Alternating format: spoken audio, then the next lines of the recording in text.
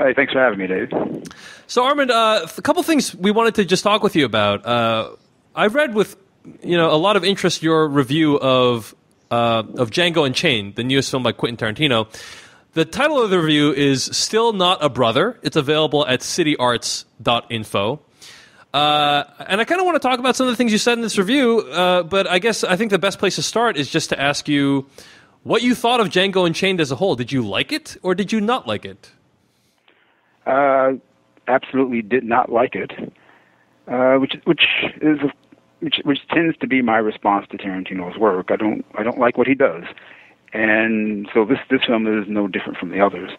Or maybe I should say I did at the time in 1992. I did like Reservoir Dogs, but have come to have reservations about it. But I haven't liked any of his films since then, for sure. And with this one, it's what he usually does, which is simply, in my view, to make hash of genres, and also in this case, as with Inglourious Basterds, to make hash of history. So, I couldn't like it. I couldn't enjoy it simply as a film, as if we ever do enjoy films simply as films. And I certainly did not enjoy it as a take on American history. So it simply did not work for me. Well, you write here about Samuel L. Jackson's character. I'm going to just read from your review, if you don't mind. In Django Unchained, Jackson is to Tarantino what Stepin Fetchit was to John Ford, the actor who personifies his director's sense of the other. And I'm going to skip forward here. Jackson reverses the anger that 70s black militants felt toward the Uncle Tom figure into an actorly endorsement. He embodies the dangerous Negro stereotypes harbored by Tarantino and every Huck Finn wannabe. So you think that is a bad thing that Jackson is embodying these stereotypes, correct? Well, sure. Not much differently from what Sam Jackson typically does. To me, he always is representative of he's always a negative representative of African American men, and so in that sense, this is no different. But this is a little more interesting because with Tarantino, they've kind of gone back to the ultimate disreputable Black American male, who is the Uncle Tom figure that originated in Harriet Beecher Stowe's novel Uncle Tom's Cabin, which was a work of abolitionist sentiment. It was a novel written to inspire people to protest slavery, to end slavery. And so now we take the Uncle Tom figure, who is a figure who does things to please and approve his slave master. That figure's become a figure of ridicule in modern times, especially during the 1960s civil rights movement and Black militant movement. And since then, that figure has kind of receded in our culture, but Tarantino and Sam Jackson bring him back as another negative figure of Black malehood. But they do a kind of perverse twist on it. They make him a comic, satirical character, and still all the same, a kind of a negative figure. What did you... I guess I'm curious, are you sort of categorically opposed to rendering history in a way that both kind of plays with these archetypes and also, what Tarantino has done, he's kind of inserted this Western feel and this kind of action movie feel at points into Django Unchained and kind of has done that with the backdrop of history. Are you categorically opposed to that practice in general, or just the way Tarantino does it? Well, I couldn't be opposed to it in general because it's been done before and done well before. I guess I am, and not the term categorically suggests that I'm against it before even looking at it. No, that's not the case. I went to Django Unchained like I go to every movie, waiting to see what it is. Unfortunately, with Tarantino, it turns out to be exactly what he always does. So I wasn't against it ahead of time. I was against it as I went against it as I watched it. Dealing with historical stereotypes, dealing with genre tropes. Lots of movies have done that. In fact, as I watched Django Unchained, one film particularly came to mind all the time, which was a 1971 film by, I believe, a director named Paul Bogart, called Skin Game, which starred Louis Gossett Jr. And it was about a white man and a freed black man in the pre-Civil War days who posed they were a con man team where they posed as master and slave, and they went around conning people. And I kind of thought that since Tarantino always refers to other movies as if he's seen every movie that's ever been made, I was expecting him at some point to reference Skin Game. But he never did, because he has different aims than the aims of the makers of Skin Game. Skin Game, I think, was a satire that took the horrors of slavery seriously. I think Tarantino has made made a satire that does not take the horrors of slavery seriously. I think he simply takes the horrors of slavery, its violence and cruelty, just as an opportunity to be violent and cruel in his sadistic, juvenile way. How do you intuit his aims there? Like, why do you think that he doesn't take it seriously? And also, like, what are your other objections to the film if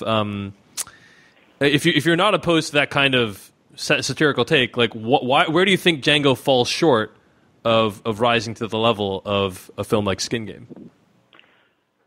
Well, I think, for instance, the Samuel Jackson Uncle Tom figure, I think, is a satirical figure. And there are scenes in the movie that are obviously intended to be comic moments. For me, that in itself isn't enough. The joke has to be a good joke. The joke has to work. I know humor is personal, but those jokes didn't work for me here. It's kind of as simple as that. Tarantino's attempt to make a satire didn't work for me. But then also, I won't forget the fact that he's dealing with serious history, and his approach to it I found offensive. And so that makes me not like it as well. It's not that you can't do these things. That's why I bring up the example of Skin Game. You can make a satire even about slavery, the slavery era, but you have to do it with some intelligence, some genuine wit, and most importantly, I think, with some human feeling, with humane feeling, not the kind of sadism that Tarantino specializes in. All right. He might as well be a slave master. He might as well be Simon Legree for the way that he likes to employ the whip on his audience and on his characters. That's kind of all the questions I had about Django Unchained. Devindra and Adam, if you have anything, feel free to chime in. But I know our time is short, and I also have some stuff to talk to you about Zero Dark 30 as well. I was actually curious. What are your views on Blazing Saddles, for example? Same thing. I guess I probably could have used the Blazing Saddles example, except that I prefer Skin Game. Do you guys know Skin Game, by the way? No, unfortunately. No, not familiar. Yeah.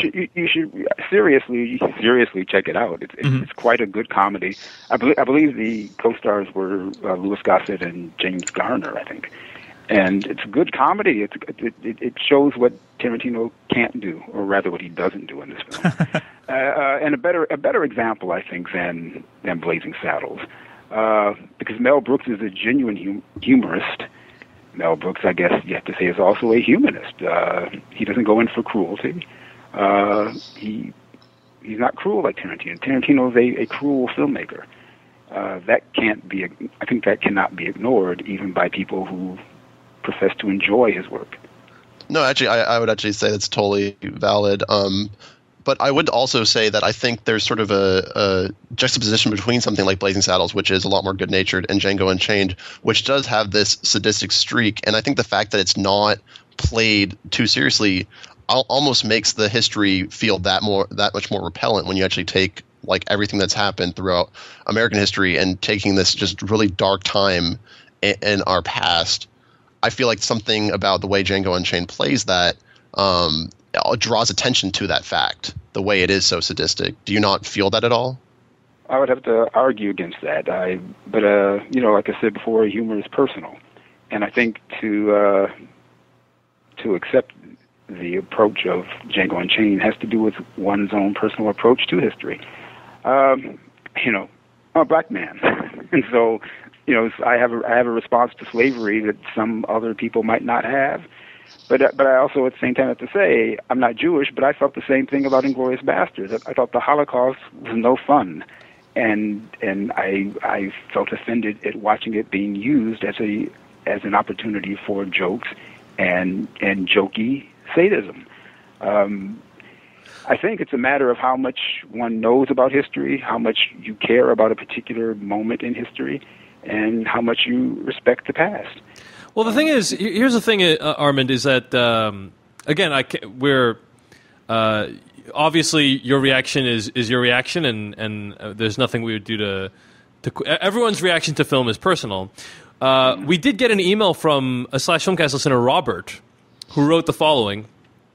I just heard your review of Django and wanted to throw in my 2 cents. As a black male, I was totally moved by so many scenes in Django. I had almost a visceral reaction to the scene where Django whips one of the brothers in the early part of the movie. The revenge fantasy element was awesome in that it was in some ways so empowering from the slave films we have been presented with in the past. So I just got is that end of quote? That's end of. I mean, it goes on, but that's the that there are some people. The point is that there are some black males or black females that may watch this movie and feel empowered by it. What is kind of your reaction to that? Well, my first reaction is exactly what films have you seen before? what films is he talking about? I don't think this person could have seen very many. And as far as empowerment goes, there is a fact about contemporary film culture, I think, that needs to be faced, but people don't like to face it. And that fact is that, for the past 20 years or so, that the movie-going audience has been debased, that the movie-going audience has been made accustomed to juvenile points of view, historical and social ignorance, warped ideas about politics and humanity and morality. I believe this is a fact, and I think I can prove it by the number of really immoral and ignorant films that become popular. When somebody says they feel empowered by a movie like Django Unchained, I'm sad for them, because where is the empowerment? Particularly, where is the empowerment when the narrative drive is? I mean, where is the empowerment for a black person when the narrative drive is given to a white character very cruelly named Dr. King? To say you're empowered by that, I think, is just plain ignorant. Interesting. Yeah. Well, first of all, let's not impugn our listener. I'm sure Robert will listen to. I'm not. Well, I don't know your listener. I don't even know his name, so I'm not impugning any particular listener. I am trying to get an ignorant response to reverse itself and become more thoughtful. Well, I'm sure. What I'm saying is, I'm sure Slash Filmcast listener Robert will have an opinion on this. I'll be glad to forward it to you when it comes in. Okay. But it's interesting you say that. It's not. Nothing I say is personal towards anyone. I'm trying, as always. I'm trying to discuss ideas and aesthetics. Not personal. Fair enough. It is interesting to me that you say that, though, about movies and how they have subjected us to increasingly ignorant points of view, because I've seen you praise movies where that might fall into the categories that you just defined. Transformers: Revenge of the Fallen, for example. But I guess it's in the eye of the beholder, I think. As far as I know, none of the Transformers movies are about real human history. They're all fantasies. And well, the last one... There's a lot of leeway in that. The last one did rewrite the space race. So. Yes, so yeah. A lot of it's a fantasy, fellas. I mean, couldn't you say the same about Django as well? No, I'm not trying to compare those two movies. No. Of course, Django is a kind of fantasy. My point is that Django is full of cruelty, full of misrepresentations of a very painful and tragic American past. That's a difference from the Transformer movies. Yeah, and that difference is important to keep in mind. Where one should not be mindless and just say, "Oh, it's a fantasy, fun." ain't fun seeing the human body or human person degraded. Not fun. This is not, this is only fun to a juvenile mind, or as I say at the end of my review, a reprobated mind. I think again, I think it's just it's in the eye of the beholder to some degree. But let's move on because we don't have that much time left. Let's talk about Zero Dark 30. So you released your Better Than list. Yes. 2012. This was published on January 9th. It's called Better Than List 2012, and you've done this I certainly remember seeing it last year. I don't know how long the practice has gone on. One question before I ask about any specific choices on this list is there a reason you choose to release lists in this way? For example, in a Better Than format. I mean, why not, for example, just list your top 10 movies, for instance, instead of saying which movies were better than others? Well, I've been doing the Better Than lists, I think, since 2005, maybe 2006, and I did it because I just plain got bored doing a 10 best list, and I am bored with other people's 10 best lists. Like, who cares? and I've certainly never done a 10 worst list. It's like, who cares? Who cares to the 10th power? I don't care about that. And so, but I'm a journalist too. I work for an editor and a publisher, and editor and publishers like that kind of thing. So back in 2005 or 2006, whichever, I thought, how can I fulfill my boss's request without boring myself and my readers? And I thought, well, one thing that I always like to do in my criticism is give people alternate choices. Also a way to make them think about movies rather than just look at a list of one person's yays or nays, and also to try to actively employ a sense of movie history, cultural history, I hope. So that's how I came up with the Better Than idea. And the fact is simply, when I've seen other critics' 10 best lists, to me, most critics are shills. Most critics simply like the movies that Hollywood puts in front of them with $1 million ad campaigns anyway. And I can almost always think of a better film that deserves more attention. And so having a Better Than list was a way to attack that problem, as well as give some attention, to give some dap, as rappers say, to films that didn't get any dap or respect or attention during the movie. The New York Film Critics Circle. I'm sorry, go ahead. So a perfect example to me was that, for me, the top of the list was the film I like, and okay, I'll give away a secret. Whenever I do the Better Than list, the first film on the list is always the film that I thought was the best film of the year. Ooh. So this year, it's André Téchiné's Unforgivable. And to me, that was certainly a better film than anything else I saw last year, but especially, or particularly, Zero Dark 30. And as I explained in my intro to the list and in my little line, my blurb about the parallel between the opposition between Unforgivable and Zero Dark 30, both films deal with politics. Both films deal with the human condition in the post 9/11 era. So to me, they were a good pairing. Well, I was going to say, Zero Dark 30 was. And this was widely reported. It was honored by the New York Film Critics Circle. Ain't that a shame? Their best film of the year. Yeah. your old stomping grounds. And I'm guessing you were crestfallen to hear this news. A little bit. I'm one of 33 members, 32 members. So, one man, one vote, essentially. And I don't always agree with the group's choices. But I always support the group. I just don't agree with the choice this year. But I will say it's a better choice than the year they chose United 93, which for me was the low point in the history of the New York Film Critics Circle. Wow! No, you actually took two opportunities in your Better Than list to put actually more like three. More like three to put down Zero Dark 30. You compare it unfavorably to Unforgivable, but also you claim that Ghost Rider, Spirit of Vengeance, and Taken 2 are both superior to Zero Dark 30. Oh, yeah. So I'm curious about that. Go ahead. Well, for me, given the unwarranted hype that Zero Dark 30 has received, I think you can't you can't offer enough alternatives to it. So unforgivable is the sophisticated humanist alternative, and I think Taken 2 and Ghost Rider: Spirit of Vengeance are the genre and much more political alternatives to Zero Dark 30. Can you explain exactly how Ghost Rider and Taken 2 reveal the post 9/11 zeitgeist in genre tropes? Well, okay, I'm going to ask you first. Have you seen both of them? I've seen Taken 2, and I believe Adam has seen Ghost Rider: Spirit of Vengeance, right, Adam? No, I've seen Taken 2. Oh, okay, so actually, none of us have seen Ghost Rider 2?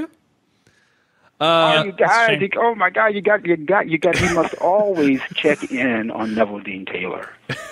Well, please, they are great, and they're criminally underrated. Oh, I mean, Armond, you're speaking with someone who watched Gamer in theaters, so yeah. We're all big fans of the directors. We are fans of the response to Ghost Rider that scared us away. We didn't read Armond White's review of Ghost Rider, and so we were dissuaded from seeing it in theaters, unfortunately. You should have seen it because it uses genre, and Catherine Bigelow is she's a big genre gal. She likes to work in genre herself. But I think Neville Dean Taylor they're smarter about it. Their technique is more inventive than hers, and it's called Ghost Rider: Spirit of Vengeance. The Spirit of Vengeance is an important aspect to understanding American life after 9/11, and Neville Dean Taylor deal with the idea of vengeance in a remarkably moral and political way. And I think the Zero Dark 30 never does. Zero Dark 30 is really unacceptably vague and obscure about politics and morality. And also the way that Catherine Bigelow uses her interest in genre in Zero Dark 30, I think kind of betrays what it is that genre movies can do. It betrays how genre movies can really take serious political circumstances and heighten them and bring them closer to us. I think she keeps everything remote. And the film becomes, as I say in my Better Than list, it becomes a kind of mission accomplished delusion. As for mission accomplished delusion, that's where Taken 2 comes in, because Taken 2 it's not simply about vengeance. It's about the idea of the war on terror and how it's continuous. It seems never to be a mission that can be accomplished. Whereas I think the vagueness of Zero Dark 30 gives the suggestion that the mission has been accomplished simply with the killing of Osama bin Laden. And do we have time to deal with how the film fails to deal with the killing of Osama bin Laden? Because there the movie is an absolute failure. Well, by not showing it directly? Pardon me? You mean by not showing it directly, or how it was presented? By not showing it directly. I mean, who is Catherine Bigelow kidding? And I like her. I tend to like all of her movies. I've met her, and she seems to me to be a good and intelligent person. But she's got. I'm not joking. I'm sincere about that. But she's got to get out of this war. She's got to get out of this war movie rut for one thing, because she already did it as good as she can in K-19, The Widowmaker. But she's got to get out of this rut now. The fact that she has to get out of it is proven by Zero Dark 30, because it just isn't good enough.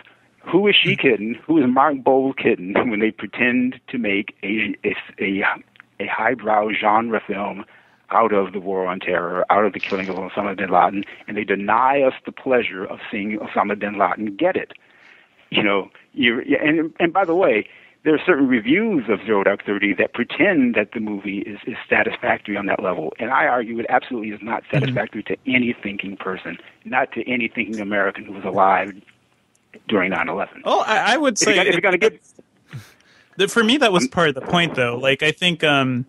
You were saying it seems like the movie makes it seem like the mission is accomplished because we see the killing of Osama bin Laden, and there's kind of a sort of finality there. But the fact that we don't see the killing clearly, and also the fact that, at the end, I think the audience and also Jessica Chastain's character does feel a certain sense of like aimlessness. So, like there is, this goal has been accomplished, but there is still so much more to do, and we don't know what to do with ourselves. So I do think the movie reflects that sort of sensibility as a nation. It's kind of a strange war movie because it sort of encapsulates everything we've dealt with in the war on terror, but also our complicity in it. I think that's pretty brave. Chastain, go ahead, Adam. I was going to say the note the movie like leaves you with is a sense of like, what now? Mm-hmm. Well, that's not enough for me. I mean, I'm probably older than you guys. And so I've lived through many wars and military engagements. And the question of what now, it's not a question with 3 asterisks at the end of it. It's a question that is answered. You keep going. That's what comes next. And you keep going with definite ideas about how to be more human to yourself and to your former enemy. Saying what now isn't good enough. And besides another important failing of Zero Dark 30 is, who is this woman, Maya, played by Jessica Chastain? It's unacceptable to make her a cipher. We need to know who she is. We need to know where she comes from. We need to know what she feels besides what next. That isn't even a character, frankly. Mm-hmm. And that's a failing on the filmmaker's part. They have not given us a character. Even if she's a composite of different people, we're watching a movie here. We need to have a character to respond to identify with or not, but we need to have a character that we can actually think about. I don't know who that girl is, woman. I don't know who she is. Well, I can agree with that, but I know Devindra disagrees. But yeah, I do feel like it's a good example. Then tell me who she is. If you disagree, tell me who she is.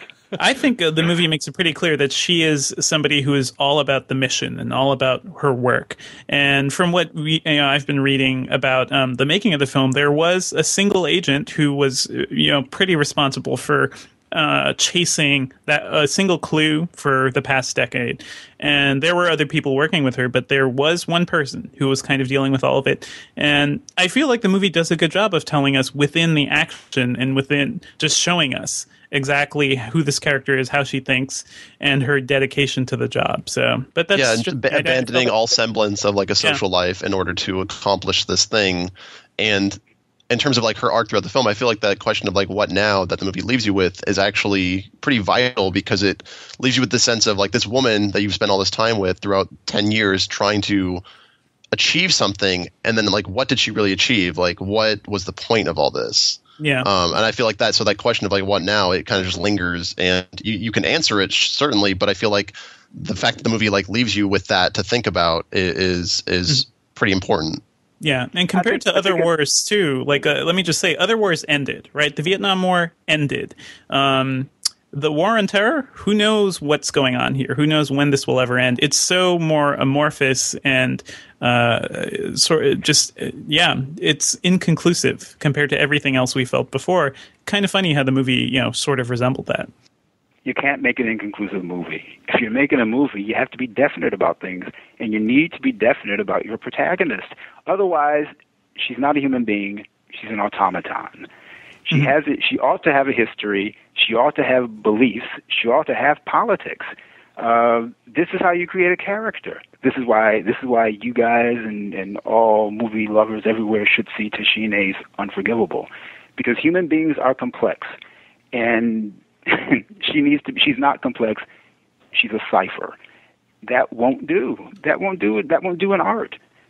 Needs to be better. Okay, well, otherwise, the facetious concept of Zero Dark 30. Otherwise, Zero Dark 30 just leaves us with its facetious concept, and it's proud of itself for that. It's not enough, fellas. It's not enough. Look at Grand Illusion. It's not enough. Look at Bridge on the River Kwai. It's not enough. Look at Lawrence of Arabia. It's not enough.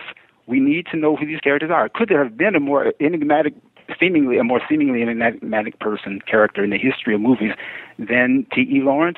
Look how David Lean and Peter O'Toole fleshed him out. Mm-hmm. That's how you make a character. That's how you make art. That's how you make a great movie. Zero Dark 30 ain't it. Well, that's two separate arguments you're making there, Armond. One of them is about the character, which I agree with. Devinder and Adam don't agree with. That's fine. But putting that aside, this whole notion of you can't have a movie you can't have a movie end unresolved like that. Can you expand on that a little bit more? Like, what is your issue with that idea of a movie not resolving in a way that you'd prefer in this situation? Well, I mean, it's just Sam Peckinpah's Straw Dogs ends with the David Warner character telling Dustin Hoffman, I think, telling him to take him home or something like that, or I'm messing this up now. But as I recall, the Peckinpah Straw Dogs ends with the idea of going home, and somebody says, "I don't know where that is." That's not inconclusive. That's not vague. That's identifying a real moral and social problem. And Zero Dark 30 doesn't end that way. Zero Dark 30 plays with the mess we are in with the war on terror, and it doesn't resolve it. It doesn't. And I'm not saying that it has to give answers to the war on terror, but for the 2.5 hours that Catherine Bigelow wants us to pay attention to her, she needs to give us something definite. She needs to give us a clearer sense of how human beings behave and think, not just end on a vague note. Straw Dogs does not end on a vague note. Straw Dogs ends with a moral question, and Zero Dark 30 doesn't do that. I don't know. I would disagree with that last notion about Zero Dark 30 not ending with a moral question. I mean, it couldn't conceivably the moral question be, was it worth it? Do you A, not think that is a plausible moral question that movie ends with, or B, not think that is an important question? I don't think it poses that question. Interesting. I mean, I think the look on Chastain's face as the plane is pulling out of the air, the runway, seems to imply that she is considering whether or not this was worth committing, over a decade of her life to, and whether it was worth all the moral compromises that she had to engage in. Yeah. And the way, the workman-like way that the raid on the Bin Laden compound is played out, it's very slow, but by the time you see so many soldiers going into a compound where they really have no resistance, it's sort of like a massacre. It's really interesting how that movie makes you feel like, oh, wait, these are the good guys. Is all of this worth it to kill this one man? It's called war, Catherine. That's what war is. War is not a drug, as she falsely suggested in her locker. That's what war is. You go and get the enemy, or else the enemy will get you. Catherine, go look at Patton. Jeez, that's what war is. Let's not get confused after because of 9/11 about what war is, what politics are, and how human beings and how soldiers behave. If you become a soldier, and even if you're a CIA agent, you are a soldier. There are certain things you are pledged to do, certain things you believe in doing, or else you don't do that job. And this movie doesn't make it clear. The story doesn't make it clear if it wants to end on a vague note. And by the way, what is that vague note when throughout the movie she talks about she feels that she was spared for this mission, where she mentions being hurt because she's lost so many friends. What friends? During this search, this manhunt, and that. Well, that was a particularly bizarre moment where she talks about she feels that she was spared for this mission. And then, of course, the funny moment where she tells the Leon Panetta figure that she is the MF who brought this information to light. I mean, she then must be a committed soldier, not someone who doesn't know what she's doing or what she's going to do next. That's crap. That's crap. That's where Catherine Bigelow is trying to play to both sides of the audience, I think, hawks and doves. And it's funny, though. Doesn't that, if soldiers were just blindly following orders, doesn't that make them the automatons you were worried about Chastain's character? I feel like the humanist ideas is them kind of reflecting on their duties. An automaton has no feelings, makes no choices. Soldiers make a choice. And that, by the way, in our unfortunately lily-livered liberal era, is what many people don't understand or respect about the military. Soldiers make a choice, and the choice is the basis of what makes a soldier's sacrifice noble. Those are the things you have to deal with Probably the post-Vietnam era filmmaker is so rabidly anti-military that they don't understand these things. And in the years since Vietnam, we have audiences who don't understand these things either. And our lily-livered liberal filmmakers are no help. Yeah. I mean, it's funny because this movie is getting also flamed because people assume it promotes torture. So I don't there's a certain amount of liberalism here, but yeah, it's also getting flamed by the liberals for not, saying anything specifically. I mean, what do they want? What do they want? I mean, if we got liberties, they're paid for. Freedom is paid for with a price. I forget who said that, but it's true. Can't forget that price. Liberals one of the things that that we have our liberties because we live in a world of daisies. Daisies and sunshine. Nope. So I take it you're more of a conservative, Armond? Is that accurate, or? I identify to no label, no political label. I'm Armond. I'm trying to think things through for myself all the time. All right. Well, I mean, I'll let you have the last word. I mean, I guess I would argue that you were saying, watch Patton, or watch another war movie. Like wars are a certain way. And I think what Devendra was trying to say earlier is that one could argue that the war on terror is a qualitatively different type of war that forces us to reconfigure our assumptions about what a beginning and an end of a war is, how we comport ourselves in a war, and that some of these ambiguities are reflected quite effectively in Zero Dark 30. But I guess you don't agree with that. I have to disagree. I think it's just that's political pundit hype. that's political pundit. That's a political pundit canard. War is war. I mean, old wars ended. This war will be ongoing, and I don't know how we'll ever see how it will end. That's the big problem. Well, it depends on who you're talking to, because there are pundits and political theorists who could tell you that some wars never end, such as what we used to call the Cold War. Yep. It just it just goes into different phases, and so there's not. My point is that there's nothing different about the war on terror, really, in military terms, in terms of diplomacy and politics. It's not different. That's just Sunday afternoon TV talk show hype. All right. Well, I think we've strayed a little bit far from the movie at this point, but I do thank you very much for your time, Armond. I mean, I think it's always fascinating to have you on. I'm sorry. Go ahead. I appreciate you having me on, hearing me out, and I don't know how it sounded, but I enjoy talking about it with you guys. Oh, it's always fun. We always love having you on. We'd love to get you on again sometime. Hopefully a couple times in 2013 if you're open to that idea. I'm open. All right. Well, Armond White. I also just wanted to say that I appreciate your dismissal of Compliance, which I also thought was a terrible movie. Oh yeah, wasn't that awful? Yeah, it truly was. Yeah. Well, in any case, Armond White is a film critic who writes for City Arts. He's a former chair of the New York Film Critics Circle, and he's the author of Keep Moving: The Michael Jackson Chronicles. Armond White, thanks again for joining us today. Really appreciate your time.